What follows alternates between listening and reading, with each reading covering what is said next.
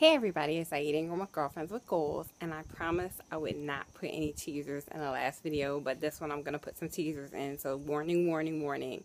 Just got finishing The Equalizer with Denzel Washington. Amazing movie. I was so incredibly impressed with his performance, but of course it is Denzel. So let me tell you a little bit about the movie. If you've seen the trailers, you'll know that Denzel is this mysterious man with an interesting past, and we see all the stuff comes to head when he's eating dinner one night and starts to develop a friendship with this young lady who of course is a woman of the night. So they start to talk, and he's really encouraging her, and that's one of the things that I love about Denzel and when he's portraying these characters, because he always looks for characters with depth, and this one has tons. So be prepared. I will tell you, the movie started a little slower than I thought, but I think going back on it, it was really important for character development, because you needed to be able to understand Denzel's character at least somewhat before they dive into the movie. So in that particular aspect, I can definitely understand why I was so. So if you feel like, where's this going, just stick with it. It's worth it. Okay, next. I will tell you, once the movie gets going, it gets going. So I'm telling you, the action just doesn't stop. So when he starts, and when there's this, the first situation that he runs into, it's fast. Denzel's character is incredibly perceptive. You begin to see his character come alive in ways you weren't thinking it would.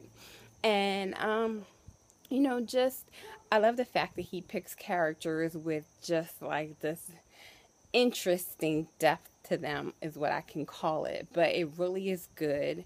The movie, of course, you know, Anthony Fuqua movies always have this this really interesting, could this really happen in real life? And of course, a lot of times you walk away and say, okay, come on now, this can't really happen. But, you know, for the sake of the story, it works out pretty well.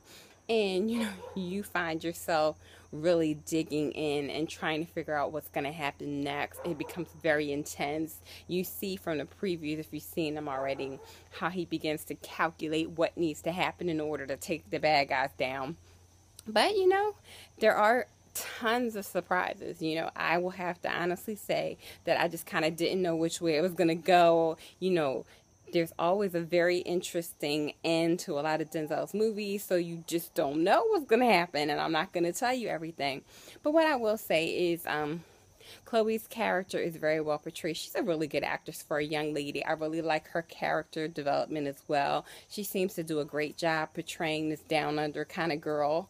And, you know, she was in Kick. I don't curse. Kick A. You know what the rest is.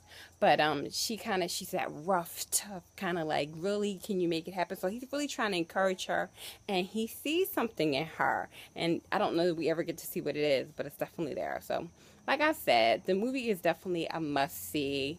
You're going to enjoy it. I don't care if you're, you know, young or old. The only thing I will tell you is the violence in here. I mean, a couple times I was like this.